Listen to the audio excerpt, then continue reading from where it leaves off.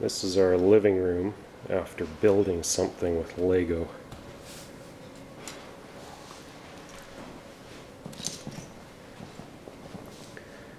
The pool table is also covered.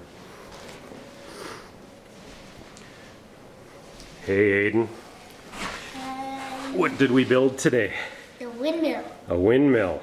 How does it work?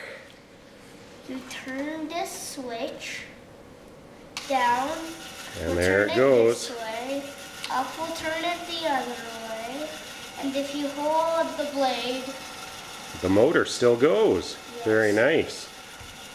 So spin it around this way and let's see it. This is our windmill, and as you can see, it's about Aden's height sitting, so that's about 2 or 3 feet.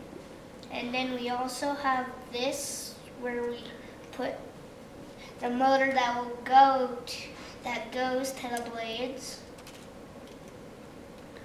Oh, it's tipping off the base there. Push it back down.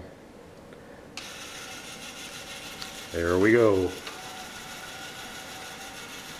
This is the first part of our Christmas train layout. A giant windmill that takes more power than it generates.